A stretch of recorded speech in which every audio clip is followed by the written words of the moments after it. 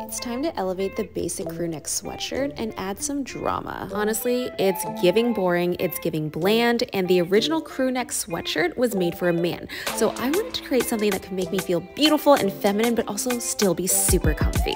Everything begins with the right fabric. So I chose cloud fabric as the base, which is so thick compared to your typical sweatshirt. And I added thick rib because we are talking about luxurious comfort here, okay?